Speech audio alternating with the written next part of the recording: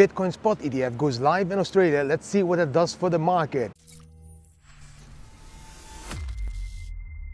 Hey mates, good morning, good afternoon, good evening guys, wherever you are on this beautiful world, whenever you're watching this video, welcome to the Bitcoin family channel. For the newcomers, my name is Didi. In today's video, again, 4 amazing Bitcoin chart, a crypto tip. I'm talking about the news, of course, answering a question of one of the followers, and of course, ending a video with an inspirational quote. Let's quickly jump into the news because it's massive news, and after that, I will take you through the charts. So the news for today, guys, the spot ETF going live in Australia today on Tuesday. Yes, after the United States, Canada, Hong Kong, now also Australia joins the whole spot ETF for Bitcoin, guys. So this means more and more liquidity will flow into the market. One of those Australian economics expects around 3 to 4 billion in the next 3 years. So it's not as massive as the United States, like almost 14 billion US dollar. It's smaller, but still, it's 3 to 4 billion in the next 3 years. Hong Kong, probably the same. Many other countries will follow as well with these Bitcoin spot ETFs, which makes it possible for a lot of institutional investors, a lot of people that need to buy Bitcoin in the official way, not like you and me. We can buy still Bitcoin on the streets here and there, OTC deals. Those people need to buy in an official way through a spot ETF, and that is also possible for all the Australian people. So yes, in Australia also some Bitcoins will flow probably out of all the exchanges and flow into these spot ETFs because some people just trust the spot ETF companies more than a traditional exchange that we like Bybit or Blowfin, for example. By the way, if you want to use Bybit or Blowfin, use the links down below. You get special bonuses this beautiful month of June if you use that link. You can win up to 100,000 US dollar on Bybit, and on Blowfin at the moment you can win, I think, an Apple Vision Pro, a Rolex watch, and some other stuff. So do use those links, guys. But in Australia now, they will be able to buy a spot ETF Bitcoin. They probably will also follow up with an Ethereum spot ETF, but that will take another couple of months. So it's very positive, guys, again for Bitcoin, a huge step now in Australia, where also the kangaroos now will get access to buying a spot ETF. At least the ATL efficient kangaroos, maybe also the physical ones. You know, can the kangaroos in Australia own a Bitcoin wallet? They should be able to do. Yeah, when it's AI in the far future, they will be able to transact with each other. And even the human beings that want to pet the kangaroo, you need to, scan the QR code and send some stats, guys. Amazing news, Australia. Very happy to hear this. Yes, and we as a family been there once, and we definitely need to go back. Yeah, we didn't go there for the last couple of years because of all the, the lockdown shit. But now that the country is turning to normal again, yes, we definitely will visit it again as the Bitcoin family. The second news of today, guys, is again about Trump and Biden.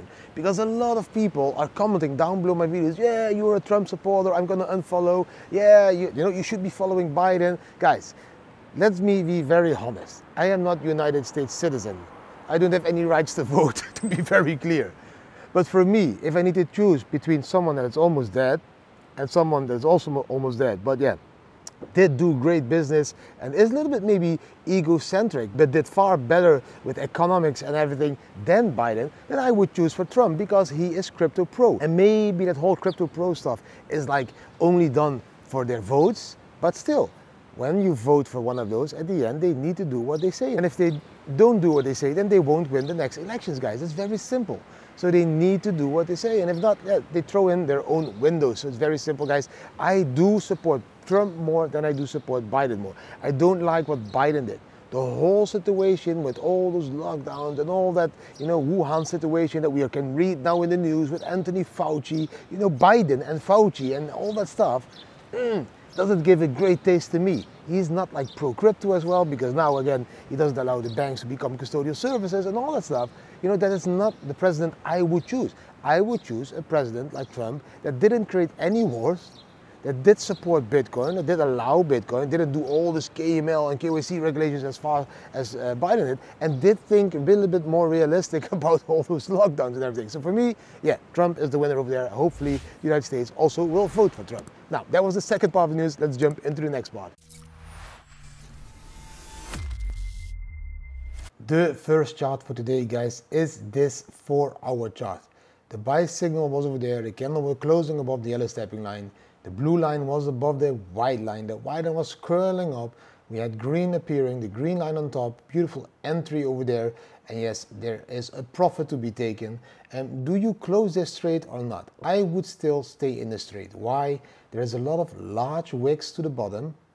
We want to go up, so we are indecisive because there's also some large wicks on the top, to be very honest.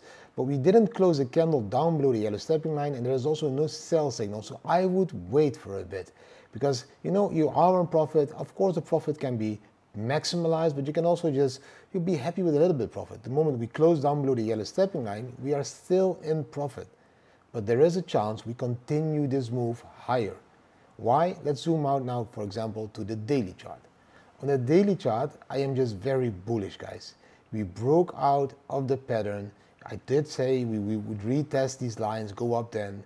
We are retesting it over here again. We did go sideways a little bit more retest, and there will be a moment that we are, bam, taking off to these levels of 74, 75, 76K, maybe even to 80K, depending on the volume that we'll get in. RSI also still very bullish. We're still below the 70 line, so we can still work up a little bit more. And the MACD on the bottom also starts to become a little bit more bullish as well, lighter red. The blue line will be crossing that red line soon, and then yes, we will green hills again. So there will be a move. Everything points that there will be a move, guys. It's very interesting to see. A lot of people doubt at the moment. I'm still zooming out and buying as much as possible Bitcoins below 70K. Because in my opinion, there will be a moment that you won't be able to buy below 70K for a very long time anymore. So for me, these are the last beautiful moments to access Bitcoin in the 60K range. If you look at the chart on the 1 hour here on the 3rd of June, we can see that we are also breaking out of that pattern again. And every time when we break out of these patterns, we go up about the width of the beginning of that pattern. So over here, then we go out to there. So that would reach 74K almost. That's a 7% profit that you can take on the 1 hour chart. There will be a moment, guys, that we will go massively in this run, and then you will be again, ah shit, we should have known it. If we take a look at this chart, we zoom out a little bit more, very interesting chart. We're going to start on the top left over here, 2010 till 2022. Now, the 2010 run had a top, and then we pull back, and that's the zero line. And from the zero line, we go up to the 0.618 line in the Fibonacci tool. That was exactly the top of that next run in 2014. Now, then we take it here to 2016-17. We went up in 2014 to the top, we came down, we have the zero line. If we then again draw with the Fibonacci tool, we get a 0.618 line and we get a 0.786 line. Where was the top? In between of those two, a blow off top higher than a 0.618 line. Then we go to the next market over here, 2016 to 2017 top over there, here the zero line, 0.618 line, and we took it exactly to that level, the 0.618 line. These levels are not drawn there like with sloppy hands, it's just exactly calculated from that zero level, the bear market bottom, all the way to that line with the Fibonacci retracement tool, a 0.618 line. That was exactly the top, around 70K. Now again, we are doing the same. 2020 to 2021 top, we come back to the bear market bottom. The bear market bottom is over here, that's the zero line. Now if we would again peak between those two lines, the 0.618 and the 0.786 Fibonacci lines, we would reach a price of around 100,000 US dollar per Bitcoin to 167,000 US dollar per Bitcoin. One of these definitely will be reached because we have reached those levels every single time.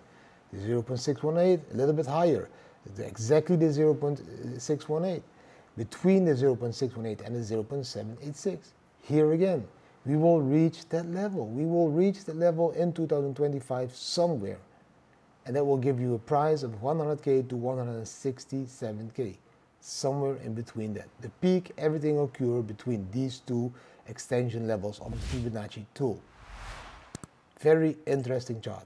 And if we take a look at a 6-month chart, and every time, you know, we have a bear market, that's a dark candle, then we come up a little bit, we come up a little bit more, and then there will be a candle and we break that ceiling, and when we break that ceiling, it's all with a lot of volume, but then the next 6-month candle also is a huge candle. Bear market, yeah, we go bullish.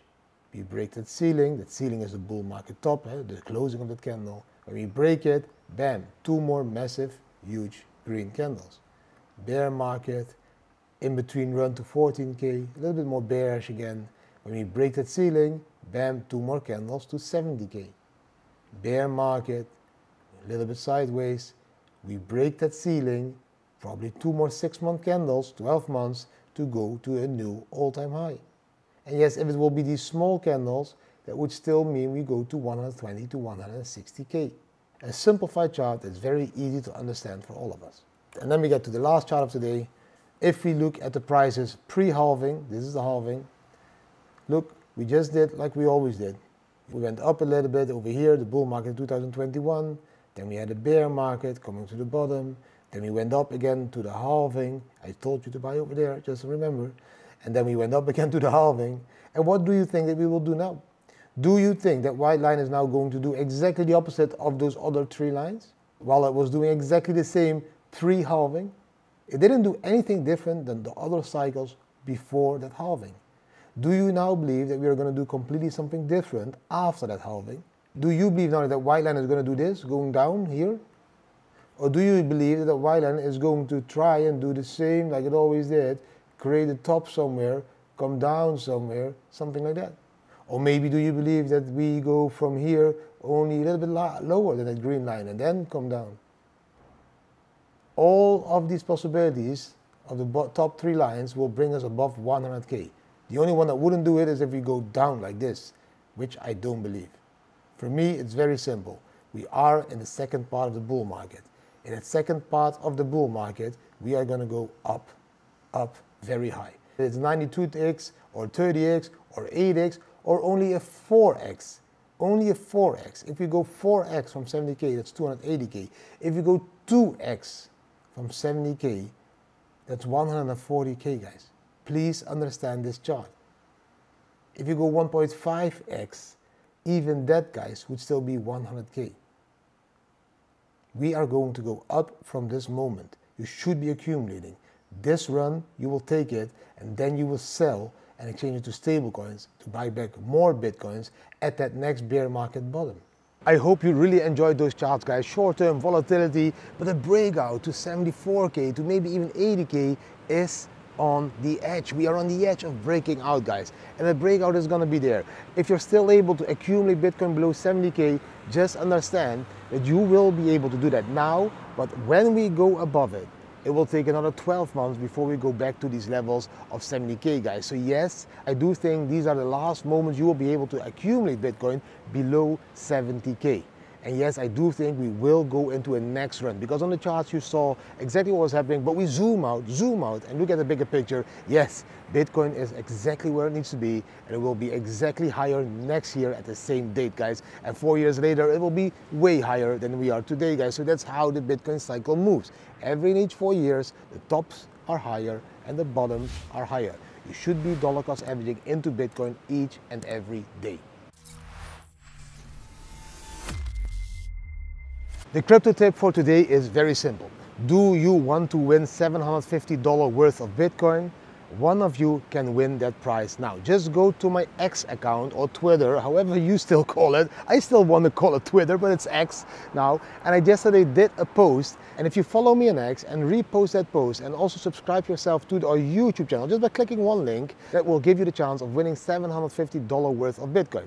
That is a very nice prize. That's free money out there. Just to subscribe to the YouTube channel, follow me in X, and repost that post that I posted yesterday. And within a couple of days, I will announce the winner and yes, send you directly $750 worth of Bitcoin. Hopefully the price then is still below 70K, so you get a little bit more Bitcoin, guys. So yes, that's the crypto tip for today.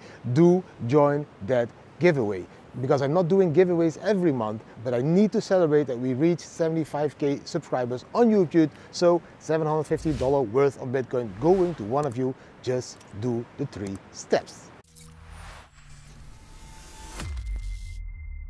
And now we get to the question of the follower, but before I do that, I need to tell you a very funny story. Yesterday, I was on a special date with a beautiful blondine called Wendy. And when I was talking with Wendy, she was like, Didi, I have a son, and his name is Bart, and he created his own Bitcoin cap because he's also a Bitcoin. I thought, oh, show me the cap. So she showed me the cap on the picture, and he had the letter B, like Bitcoin, dash art. So his name is Bart, B-Art. So she told me that story yesterday. No, it was not a date. I was having dinner with my parents-in-law and we met her there on the terrace before you think that, oh, Didi is going to divorce. And we got all that gossip shit. I told her, I will make that joke tomorrow that I met you and that we were dating and that you told me about your son, and then maybe your son will be watching my video and he will be laughing his ass off. So B-Art, if you're laughing your ass off, I want to thank you for being a true follower of the channel and give your mother a big hug of me because she's a very nice woman. Now let's jump into the real question of one of the followers. The question was, Didi, I'm still very hesitant as I really believe that Bitcoin could crash really hard because of all the wars and everything that is now playing in this world. Now, let me be very clear to you. Every bull cycle, there is something happening somewhere in the world. It's always something huge. Or it is a huge flu that is like conquering the whole world. And still Bitcoin went up to 70K. Or it was China that was saying, nah, we are going to ban Bitcoin mining, we are against Bitcoin, and we still went up to 20K. Every cycle, something is playing. And in my opinion, a war is really bad for the people, but a war is never bad for economy. That is why a war exists. Do you really believe that still two people from different countries want to shoot each other and kill each other over what? War is economy. Whenever there is a war, a shitload of dollars, euros, other currencies are being printed to support a war, and a shitload of that money will also flow into, the rich people. And those rich people will be buying Bitcoin, for example. So Bitcoin is also a real store of value hedge against a war. Just imagine in your country where you live, in the Netherlands, and there will be a huge war, the Germans come crashing in. The whole banking system is down. You can't go to the ATM. You can't get access to your money anymore. But you do have some Bitcoin. You could travel with your Bitcoins to England and yes, exchange your Bitcoins to British pounds over there. Or you could fly with your Bitcoins to South America or Asia and exchange your Bitcoins for cash over there. Because Bitcoin is always working 24/7. Every and each days. They don't close on Saturday, they don't close on Sunday, they don't close on special holiday days. They are always open. Bitcoin is always open. And Bitcoin is accepted all over the world. So even if there is a war, Bitcoin is a perfect tool to escape that war and take your capital to some other place where you will be able to live in a safe way. So wars, again, I feel sad for all the people that are now in a war situation, but it is done because of economy. It's all about money, money, money, money.